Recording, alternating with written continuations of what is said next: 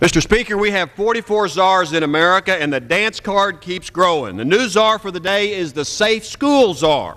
Add that to the AFPAC czar, the AIDS czar, Auto Recovery czar, Behavioral Science czar, Bailout czar, Border czar, Car czar, Climate Change czar, Copyright czar, Counterterrorism czar, Cyber Security czar, Diversity czar, Disinformation czar.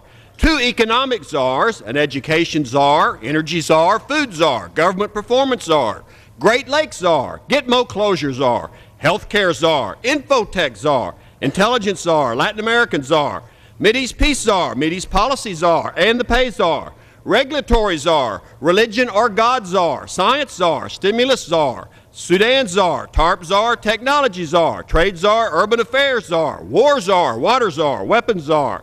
And now we have a safe school czar. Who are these people, and what do they do? What do they do? Is this a shadow government? Since we continue to dance with the czars, it'd be nice to know who brought us to the dance. And that's just the way it is.